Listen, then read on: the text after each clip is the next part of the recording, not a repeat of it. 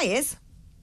Hi, thanks for that introduction. And you're so right about the interconnectedness of everything. I mean, we spend so much time on talk, focusing on the issues that are number one of importance to the UK.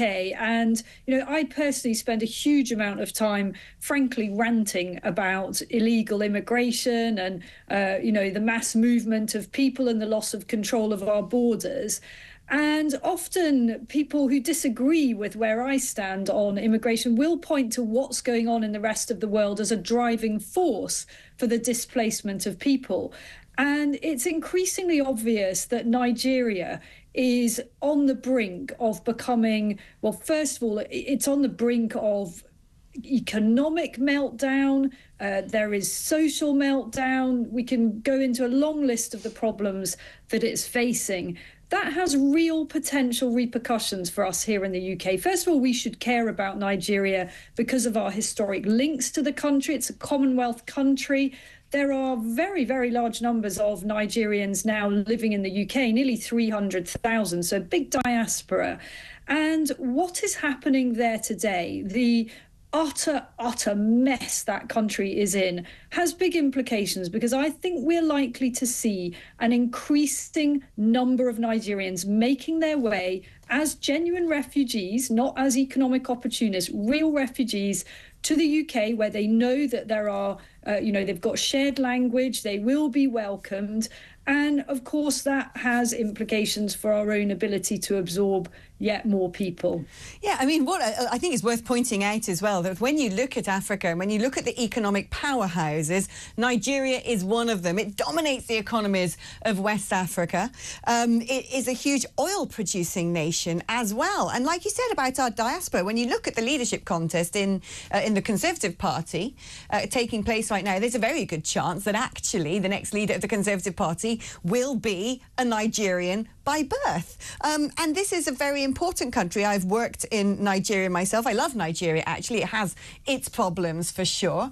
And actually, those of us old enough to remember the Biafran War will know that when things go very wrong in Nigeria, they can go extremely wrong indeed. Nigeria, like most other African countries, has oftentimes been blighted by inter-ethnic wars and people who want to seek separatism and so on and so forth. But the situation had calmed down. There'd always been an agreement in Nigeria that leadership was shared between a southerner with a deputy from the north, and then that reversed. And that is the way that Nigeria has managed to keep a hold on its functionality for a long time. But that model over the course of the last sort of decade or so has rather been eroded. But tell us what's going on today over there, Isabel. Well, what's going on is it's only fairly recently that Nigeria had presidential elections. So the incumbent, Bola Tinubu, has only been in position since 2023. And unfortunately, having come to office on a platform of, usual story, yes, I'm going to absolutely root out corruption, I'm going to improve the economy, I'm going to make everyday life easier for Nigerians, has presided over making things quite demonstrably worse. Has been an absolute disaster with rocketing inflation. I mean, we think we've had a nightmare with inflation in our country. Currently, inflation in Nigeria is running at about 32.5%. Food inflation even higher, right up 38%. That has actually left a lot of Nigerians quite literally starving. When did you last hear about famine in Nigeria? Well, it's a real thing. Then there's a whole mess over Nigeria's fuel subsidy. You talked earlier about Nigeria being very rich in resources, and here's the irony. It has all this oil and gas, and unfortunately still doesn't seem to be able to provide it at an affordable rate for its own citizens. And the president removed the fuel subsidy, but didn't put any safety net in.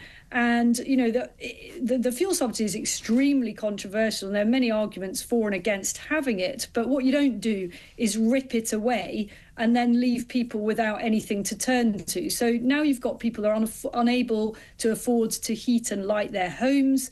And among all of this, as a backdrop, you've got rampant corruption. I mean, if you ask people in this country, what do you associate Nigeria with? Unfortunately, the answer you're likely to get is still going to be corruption. Well, that has just gone on steroids under this current administration.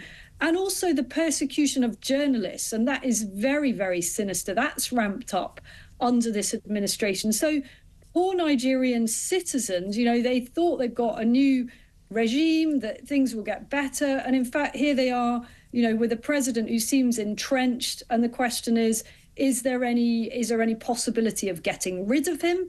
He's supposedly at the moment on a working vacation in London. That is sitting very badly with voters in Nigeria who feel, well, hang on a minute, your country's in flames and you've poodled off to the UK. We're not quite sure what you mean by a working vacation, but now, my friend, is no time to be on a holiday. So I think the sands are shifting. It's unclear when or if or how he might be displaced, kicked out, you know, made to step down in some way. But there's an awful lot of people hoping for change. Blimey, it's dreadful to hear that is a situation that Nigeria is in. Isabel, thank you ever so much. It's brilliant covering stories from all over the world. It's something I think we need to do more often.